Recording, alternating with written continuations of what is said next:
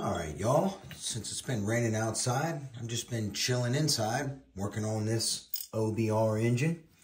And I noticed when I was getting ready to polish it up and put it back together that the clutch was on backwards. It was on like this instead of like this. Also, I found these clutch bolts in there. These are Zenoa clutch bolts. And how they fit in there is like a hot dog down a hallway. See? Moving all around. Sloppy jalopy. No good. No good, son. We need tight and right. So how do we fix it? We fix it with these right here. Ding, ding, ding, ding, ding, ding, ding, ding. Chung yang. You got to use Chung Yang bolts with a Chung Yang clutch. All right? There you go. Tight and right. Okay? And also, when you put these in there, you want to check them. Make sure that they spin free with no drag. Those feel pretty good. If you do have drag, I got a video on how to clearance these in my little drill lathe. All right, so we're just going to plop that on there and get her tight and right and get this engine done, son. Now we're going to go ahead and get his kill switch wire on so we can get all the covers back on. You see right there is positive. This side is negative. See the minus there? So I like to go ahead and just put this one on like that. You don't need to take your coil off. You can just finagle this in here like this.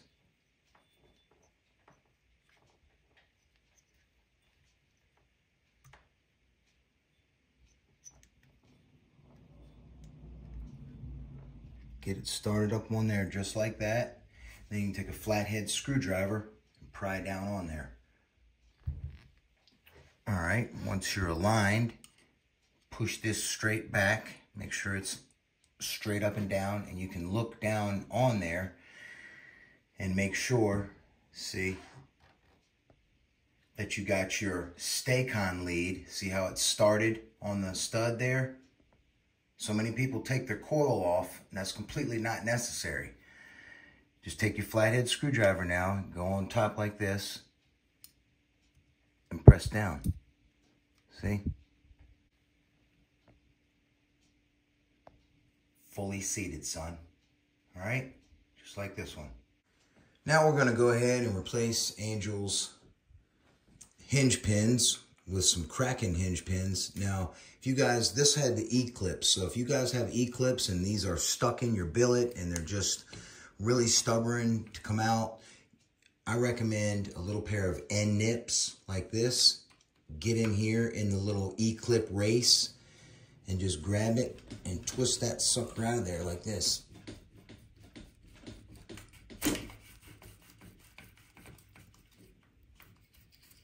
Okay, just like that. Now, for the new hinge pins, we're going to go ahead and insert a polyamide washer, 6 mil, on the outside. We're going to slide this on through here like so.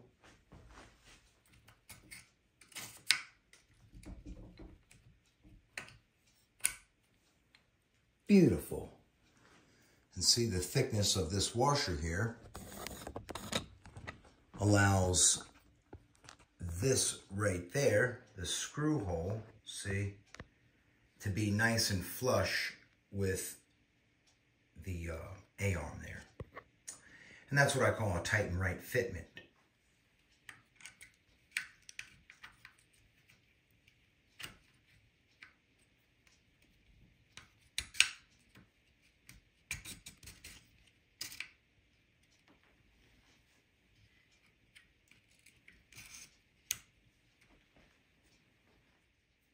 Now, for getting up in this area right here, I cut me a little Allen key down so I can get up in there for the tightness and the rightness.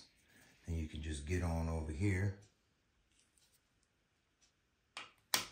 hold it here, and tighten her on up, son.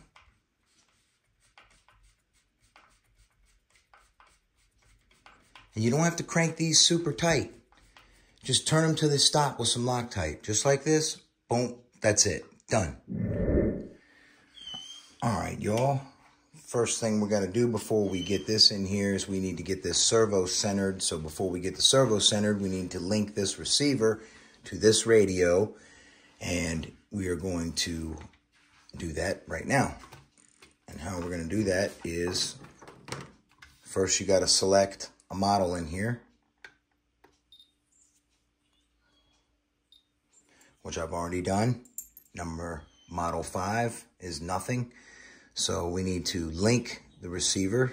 So first we need to set the receiver up with the type of, let's see, TFH.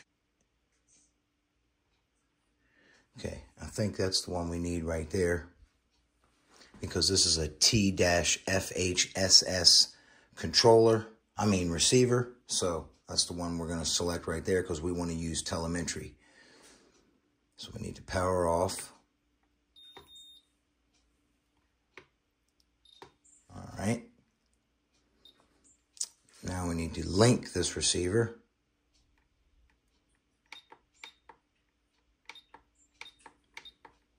Right there is the link and system. So we're going to go ahead and power up the radio system here.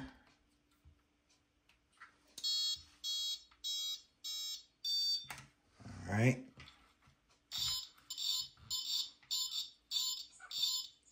Oh, Angel's buzzer sounds a little hurt.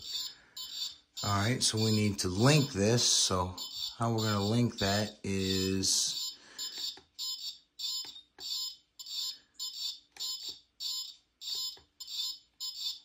let's see, I can't remember how you link it.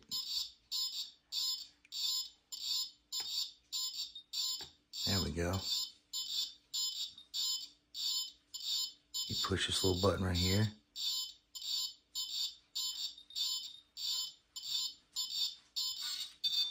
Okay, there it is. There's a little button on the receiver. You just hold it during the link, and then it's linked. So now let's go back to the main menu here.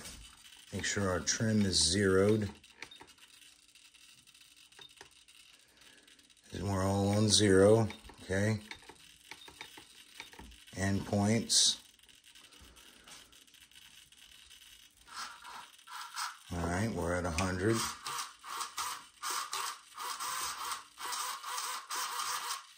Okay. Trigger. Wow. That's a noisy Savic servo, but it's fast. All right, well, we're all linked up. So now we can go ahead, and while everything's powered up, we're going to go ahead and put this on and tighten it down. And I'm not going to bore you guys with that process, but there's how you link up the Futaba T3 PV. There's our telemetry, as you can see. The kill switch for this radio, you just plug it into channel 3 and it automatically works with this switch right here.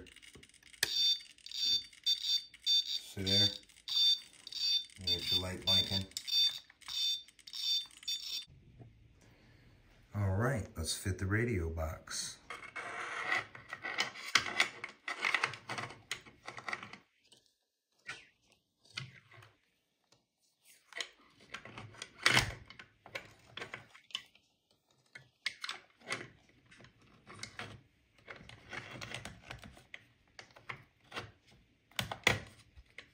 All right, y'all, you see this nut right there? I decided to put a high nut on the bottom of this symmetrical steering arm here, and it's a nice lock nut. That way Angel won't have to worry about any Loctite for this right here. And you can get to it simply by using an 8mm wrench and just sliding right here like this, and then tightening it on the top. Like so. And I'm telling you right now, that is a solid steering setup. Super tight and right. Now we're going to install Angel's buttery smooth transmission I built with a nice thick diff fluid that's also absolutely buttery smooth. Place.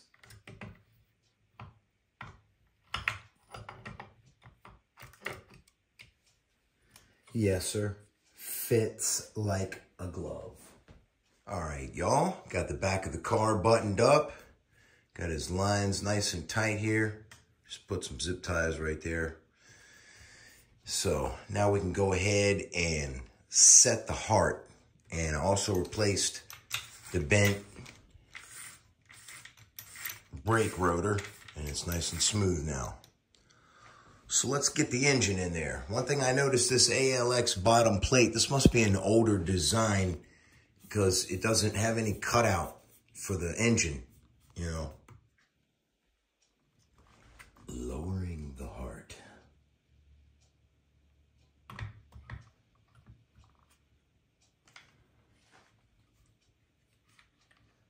Oh, beautimous. See right there? We have gappage.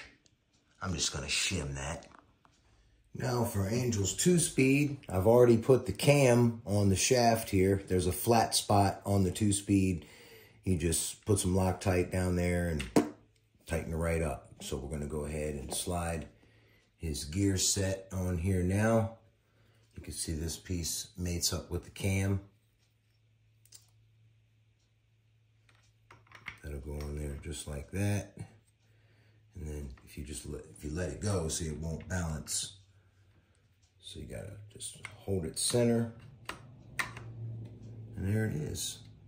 So I'm gonna get the washer on here and nut and get that secured. Check this out, y'all. This piece was up here, right here like this, of course, but there was a gap here. Angel was missing a spacer. Check that out. I got an original HPI one from my very first car. Bam, son. All right then, y'all. That's going to conclude this video.